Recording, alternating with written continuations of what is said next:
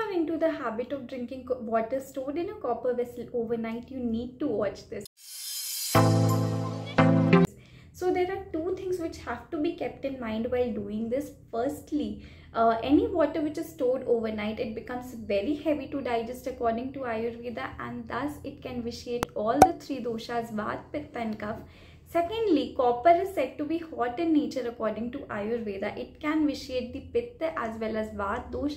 If you have any problems related to both of these doshas, you need to completely avoid this water. However, if you don't have any such problems, you can still drink it, but there is a way of doing so. Read the caption to know more.